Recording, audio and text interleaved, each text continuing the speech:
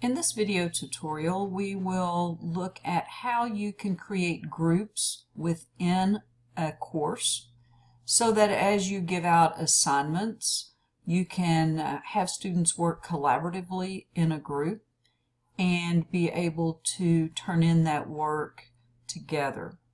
So the first thing we're going to want to do is we're going to want to look at our people. And this is going to give us a list of all the students that are in the group. Now you'll notice that you have a tab called Groups. And when I click on Groups right now, I have no group sets that I have created. Now a group set is going to be a set of groups for a particular project, assignment, for tutoring, that sort of thing. And it's going to give us a collaborative area where the students within that group can create discussions and can create pages, and they can do collaboration all together. So to create the group set, I'm going to click on Add Group Set, and I'm going to name the group set. So for this particular group set, I'm going to divide up the members to work on the tech plan. So I'm going to click on tech plan, and then notice I can have a self sign up if I want the members of the class to sign up by themselves in a group. I can split the group up into equal groups and it will randomly select the students, or I can manually. And so since manually is going to be where we would have to create those ourselves, I'm going to go ahead and do that for this tutorial video.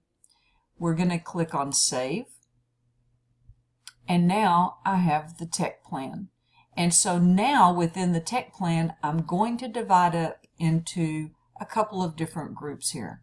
So I'm going to first of all have to tell which groups I want working in this tech plan. So I'm going to have first of all our tech support team, and if I wanted to limit this group I could. I'm just going to leave it as is. I'm going to have our office staff group, and I'm going to have our campus computer tech group, and then I'm going to also have our netbook technicians. Now I have my groups created. Notice I have no students yet in my groups. So now I'm going to put the students into the group that I want them to be on as they work on this tech plan.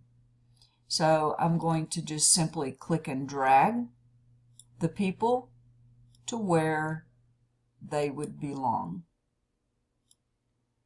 And as I move these people to each group, you'll notice that my numbers over here are also changing.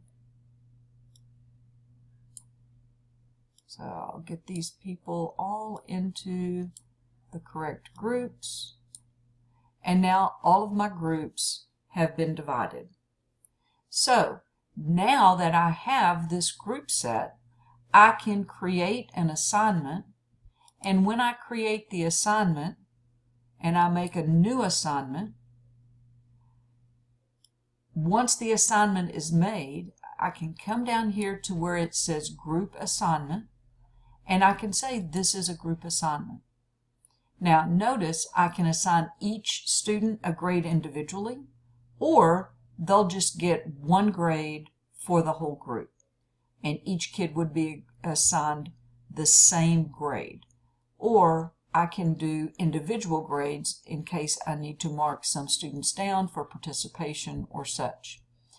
I will have to pick the group set. And right now I just have one group set, but maybe I have a tech plan, and then maybe I have another group, another assignment where I'm going to divide into groups, and so it would be project 1. I could have that other group listed there.